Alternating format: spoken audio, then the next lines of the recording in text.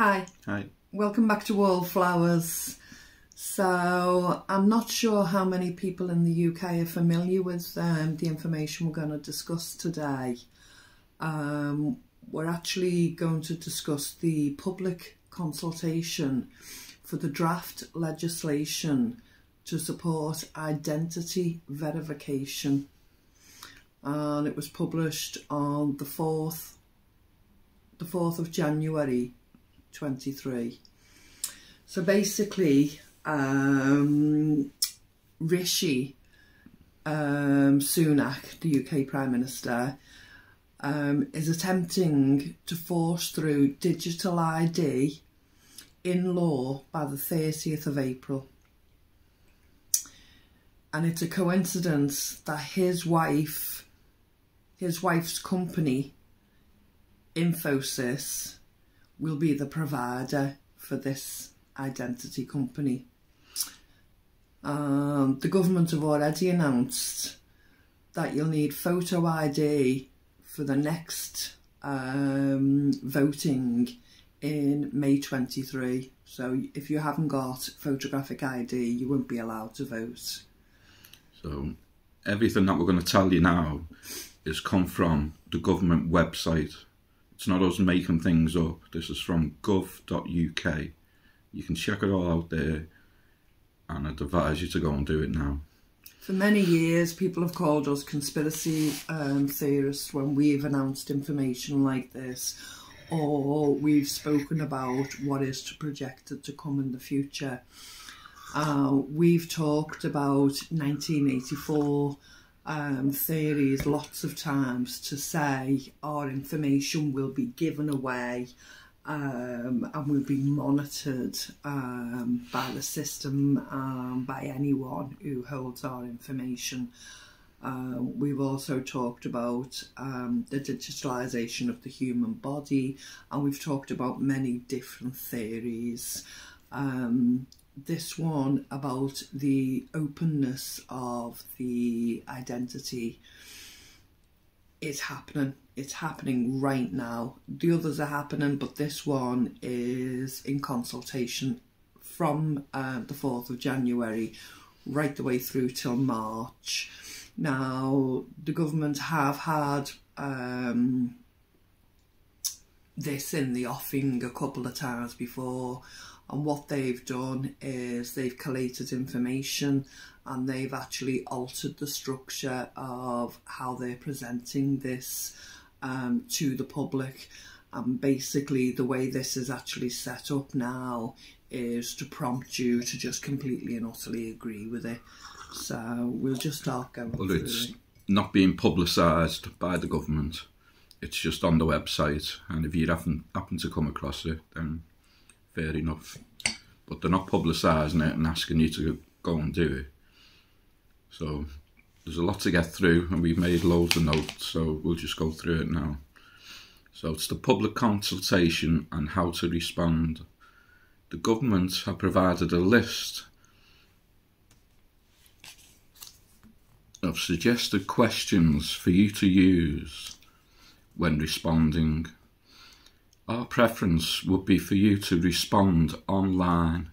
We cannot accept postal responses unless there are exceptional circumstances.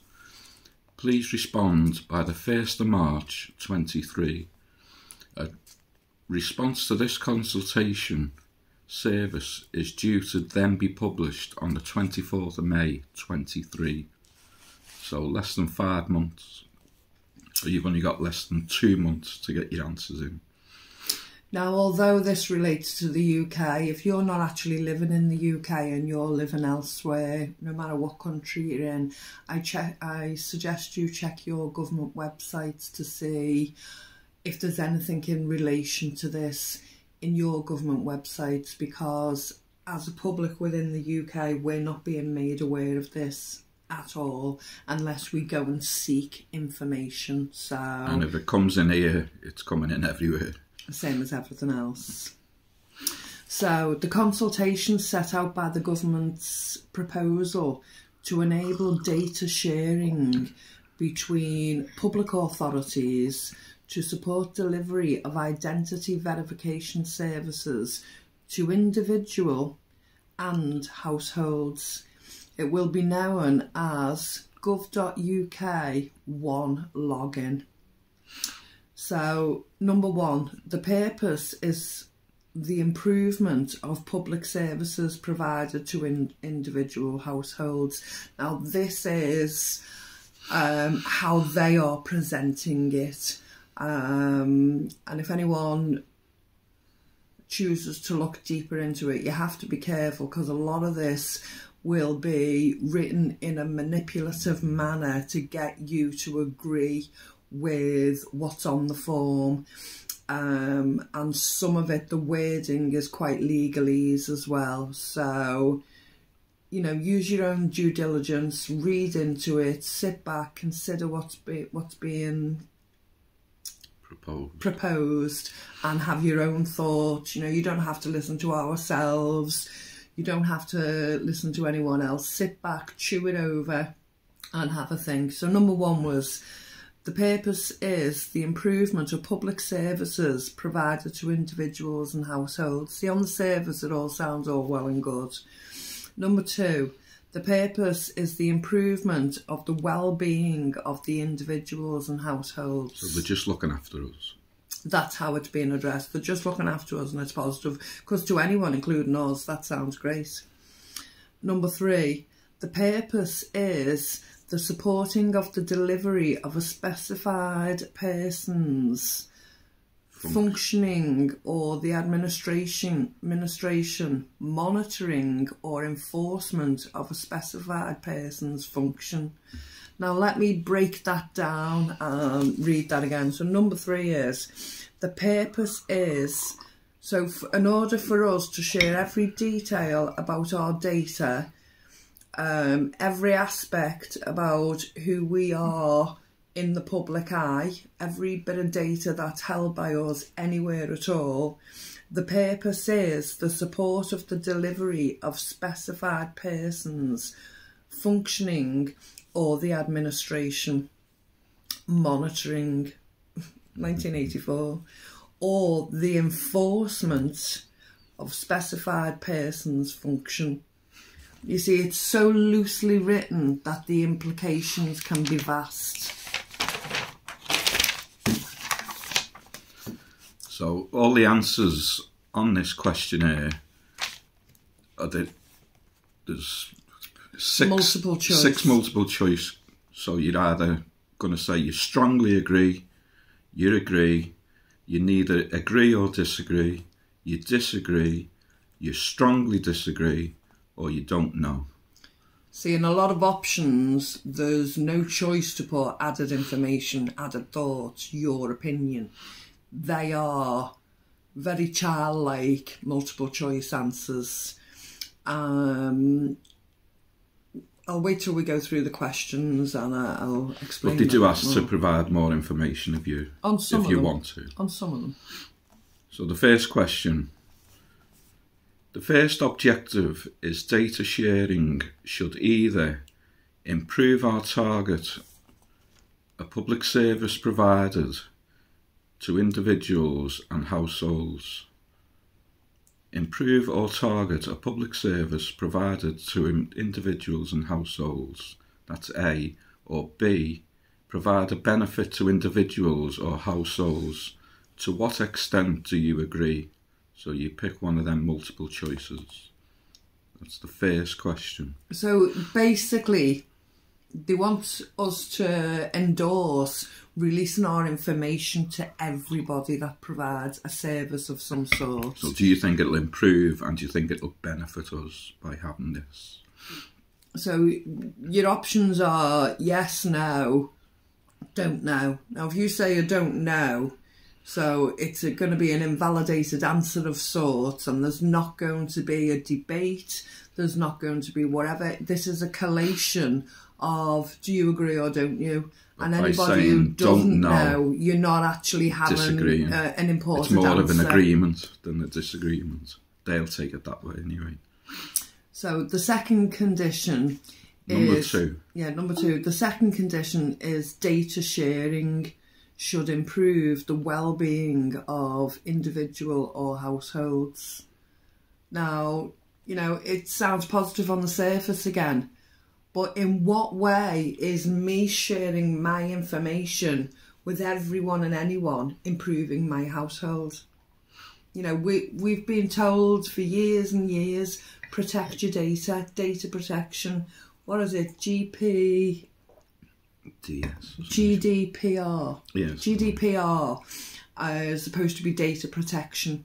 And we've all known, don't give your email to different people, don't give too much information out, protect your data. And it's all been for years and years, protect your data, protect your data. Now here we are at a point where we're being cajoled into giving our information out free willy-nilly to everyone and anyone.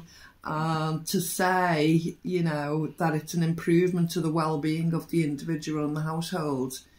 No, I personally don't agree with that. I don't see... We're doing fine as we are. Yeah, I'm okay to protect my own data. I don't need to just hand it over. That's my opinion. So, number 3. Data sharing should support the delivery, administration, monitoring or enforcement of a service provided by a particular public authority or other authorities. So anybody really. Yeah, so they're saying, you know, it should support the delivery of administration. So they're not qualifying what type of administration. Is it a company down the road? Is it just governmental? Is it medical? Is it someone who comes and surveys your house and they want to do a bit of admin in relation to the contents and whatever? Monitoring. Now, we all know what monitoring is, you know, so, and other than the government, who is actually doing that monitoring? Or enforcement of a service provided by a particular public authority. So that's your councils, that's your schools, that's anything in the immediate vicinity of public authority, and they'll hold every little bit detail on you. So could that affect your children going to a decent school in your area? Could that affect you joining the golfing club? Could that affect you in any shape or form, just purely because someone's got access to the whole of your details? And it's being shared. So these are the departments that will share the information. So it's the Secretary of State for the Home Office, the Secretary of State for Defence, the Lord Chancellor, the Secretary of State of Justice, Secretary of State of Education, Secretary of State of Business and Energy, Secretary of State of Work and Pensions, Secretary of State of Communities and Local Government, Secretary of State of Culture, Media and Sport, HM Revenue and Customs,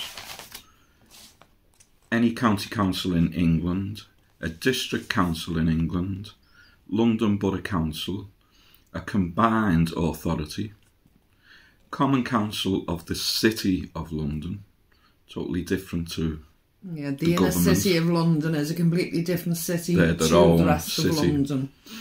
Council of the Isles of Scilly, for some reason, the Governor, the Greater London Authority, London Fire Commissioner, a Fire and Rescue Authority in England, a Chief Police Officer in England and Wales, the proprietor of a school, the proprietor of an academy, the responsible person in relation to an educational institute, colleges, universities, nurseries, anything. Gas and Electric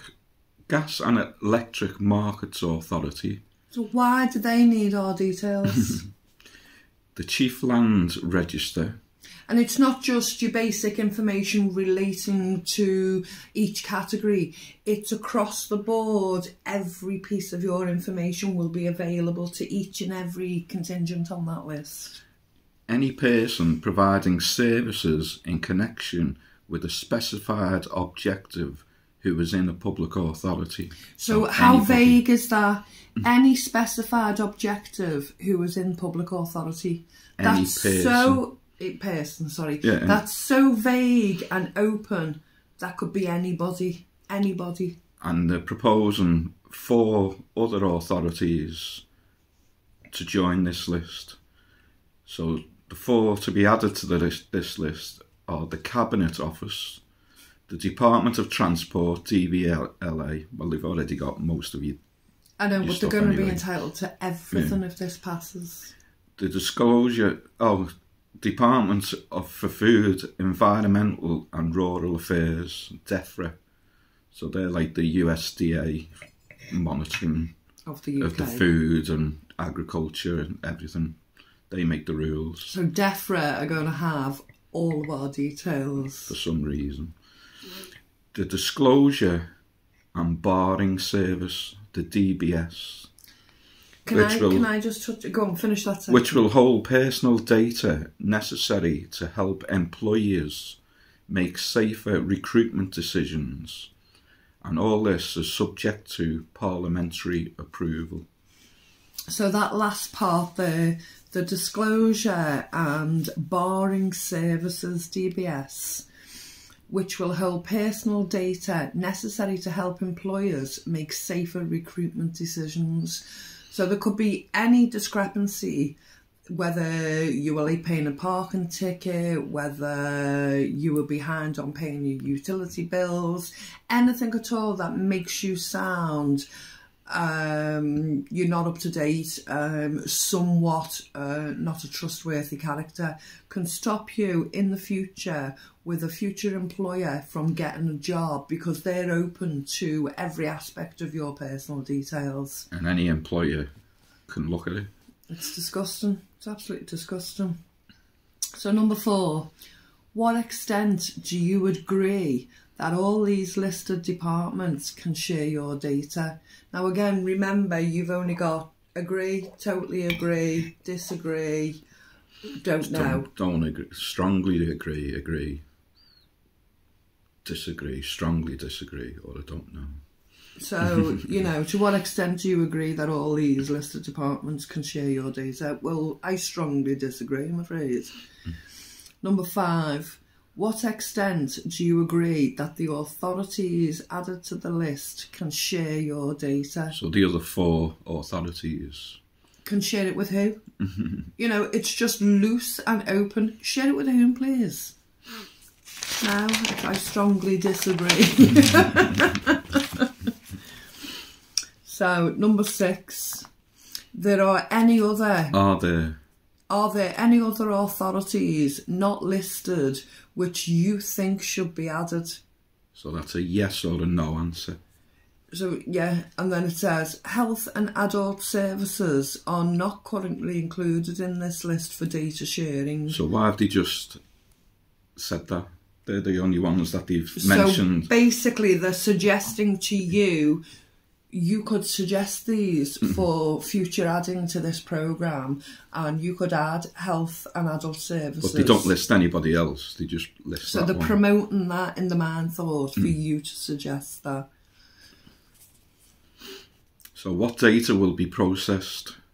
They'll have your full name, your date of birth, home address, your email, photographic images, your passport number and your driving licence number, attributes held by the government departments necessary for verifying the identity of an individual, the outcome of identity checks previously transactional data, for example, income. At this time, the service will not be aimed at children under 13. So it's children over 13. So 13 to 16 children, what do they need data on them for? And again, the loose terms. So it says attributes held by government departments necessary for verifying the identity of an individual. So if you've already got my photograph, you've already got my date of birth, my home address, my email address, my passport number, my driving licence, you've already got everything else. What's these other attributes that you need to identify me? it's so vague and leaves it open and suggests so many more things to be included, doesn't it? And it's the outcome of checks of your income, things that you paid out, how much you're getting paid. What's that got to do with... How much are you behind on different things? It's full, disclosure of, we are going to monitor absolutely everything. Just tick here and sign and agree with us and, we'll be on our way. No. To what extent do you agree... Number 7. Yeah, number 7. To what extent do you agree with the data items above? Well, strongly disagree. I'd strongly disagree, but the bulk of it you've already got. We're going to be on a list somewhere of you having me name, having me date of birth, having me home address. Those who I have had to give email to along the way will have an email address. I personally have withheld my email address, personal email address, for a couple of years now, haven't we? We just chose not to give it away. We give the house phone number to these people and they can contact on the house phone number.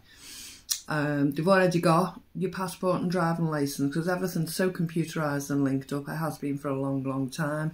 It's the added word choices, it's the attributes, it's how my income relates to what they want to spread to other people for my data. It's the added extras. And as you say, why do they need to hold all this information on, for children above 13? It's just monitor, isn't it? That's all it is. See, they don't want it aimed at children under 13. Wonder why that is. To what extent... Number 8. To what extent do you consider the sharing of data will lead to any individual or household losing any benefit? So I'll repeat that. So it says, number 8, to what extent do you consider the sharing of data will lead to any individual or household losing any benefit? Now, we don't believe that this is relating to Social Security benefit. We believe it's relating to benefits of access, whether it be travelling, whether it be flying on a plane to another country, whether it be crossing a border, whether it be gaining employment, whether it be building regulations, whether it be spending in excess of a certain amount, whether it be credit, all the other things that these people hold your data on, those will be classed as benefits.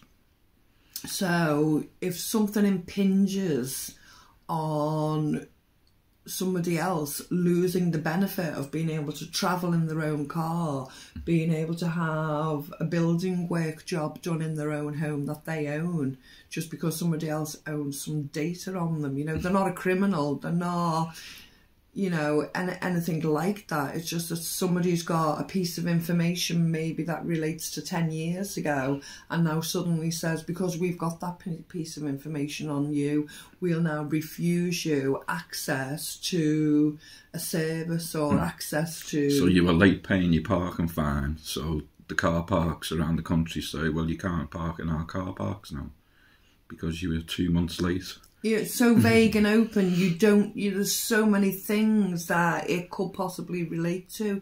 It's loosely written, really loosely written. So number 9, to what extent do you consider losing access to a service? To what extent do you consider the sharing of data will lead to an individual or a household losing access to a service? Well, I've just covered that as basically the same thing in 2 separate that could questions. Be your bins being collected. They might not pick your bins up. It could be something on your record that doesn't allow that child to attend that school. It could be you doing an adult course and you're not allowed to access that because they found a discrepancy in your data somewhere. It's just bizarre, absolutely bizarre. Number 10. do you think that data sharing will have a negative impact on people? I personally do.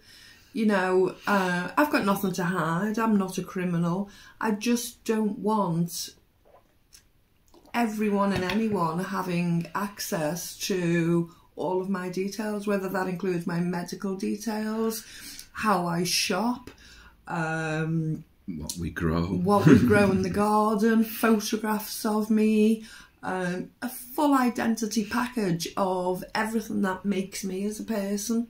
Now, if they'd have brought this in for like murderers or paedophiles, we'd have gone, oh yeah, that's Totally a good agree. idea. Yeah. But not right across the board. Every individual. And the legal term that they're using is persons. Now, if you look at the etymology of the word persons is a character. It's not a human. It's not a living being. It's a character. And then if you go down for the definitions, it then becomes a human or whatever. But the initial main thing in the etymology of the word persons, it's actually a character. Well, I'm not a character. I'm not a caricature. I'm a living, breathing woman. He's a living, breathing man. We don't want to share our data. Thank you very much. So this draft regulations must be taken through the UK Parliament by the UK government. The Cabinet Office is consulting with the devolved administrations in Scotland, Wales, Northern Ireland, and although sharing powers will apply across all. So this is even though the consultation with the devolved governments of Scotland, Wales and Northern Ireland, they've still said data sharing powers will apply across all of them. So what are they talking to them about? They're just going to tell them this is happening to you, as well as England. So it's computer-based data. So, you know, is everyone in Wales going to have my data? Is everyone in Scotland going to have my data? Although I live in England, is everyone in Northern Ireland going to have my data? So it's an open source, you know, and that information will be held as an open source for each and every authority, service, employer, variations, attributes, whatever words they're going to throw in. Every single person is just going to have an open list. They're just going to have to type a person's name in, and they'll have everything, full access. So, are you happy? Number 11. On number 11, do you have further comments on this proposal? So we can look at this two ways. So if you have further comments on this proposal, if you're in agreement with it and you put positivity, that's all to the strength of their arm. They're going to be made up with that and they're going to push this through. Now, if I was to put, I see this as a negative thing to happen for me or for the whole of the UK. You'll be shot. maybe not to that extent, well, but I will be noted that I'm a person who rejects that opinion. You know, it's not kind of like an activist registration an activist role, warning next to your name. But it'll be kind of like that connotation. These are objectionists. We'll be called objectionists, won't we? You know, so years ago, we'd have no qualms with saying I object to this and standing up and being publicly noted. But as Stop the Bill, Kill the Bill was actually pushed right the way through and people weren't allowed to object, protest and all those kind of things. See, even that's loosely worded, because if I object to a company, that's classed as me protesting, because I'll make that verbally or written objection. So that's a class as a protest. So it's loosely written. So if I was to reply to this on a negative level to say, I don't agree with it, I don't wish to go forward with this and I don't wish to agree with it, is that objection classed as me protesting against this situation. You see, it's all vague and open. It makes you think twice, you know. So if I don't fill the form in, it's a plus to them. It's a plus to them. So, you know, I'd have to consider this long and hard, how I address this, what words I choose to use, and if they could be used against me should this go forwards. That'll actually be on my data in the future that I've objected to this. And how would that affect me in any governmental or authoritarian situation in the future? But no doubt scary, you're going to have to put all your details in to take part in this survey, so they'll have them anyway, so we can't win. So number 12 is, are you happy with your answers to be published? So you've got A, I am happy to publish them with my name. I am happy to publish them with my organisation name. I am happy to publish them anonymously. Or I don't want any of it to be published. And of course, you can bet your bottom dollar that they're only, if they do publish any, they're only going to be positive outcomes. They're not going to be anyone in you know, disagreement with it. So basically, the timetable for it all is July 23 is the draft laying data for the statutory instruments. So that's when they've collated all the data and they've gone through it all and they know what they're on about then, supposedly. October the 23rd is the enactment. 23. October 23, 2023 is the enactment of powers. So they're putting it all in place then. All the data that they've collected, and now they're going to put it all in place. And then December 2023, data sharing will be in place. So it's coming in December 23. What's your thoughts on all of this? Is this something that you've come across before? Is this something you've looked at yourself? Or is it completely a shock? Or do you agree with everything here? And you think it should be in place?